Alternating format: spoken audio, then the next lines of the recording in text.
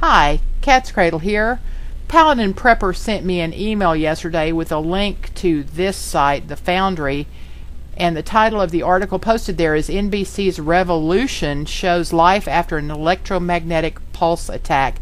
And I read that with some interest and then went to NBC's actual site, the Revolution site, and looked around there and watched some trailers for the TV program that's coming up and listened to what the director had to say and that kind of thing. And I found it very interesting, and I think you will too.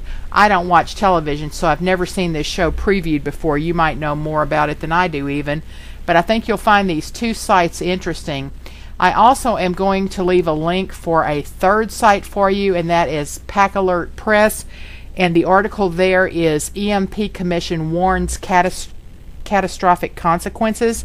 And I don't know whether you knew about this, but long ago a commission was formed, a government commission, to look into the likelihood of and what would we do in case of and are we hardened against electromagnetic pulse. And this report that they put out is called the Report of the Commission to Assess the Threat to the United States of Electromagnetic Pulse, and they do kind of a synopsis of what was in that report.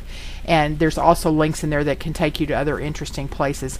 Anyway, I thought you just would find this all interesting, and I thought I'd put all three links in one place so it'd be easier for you to look around and see what's going to be going on with this show.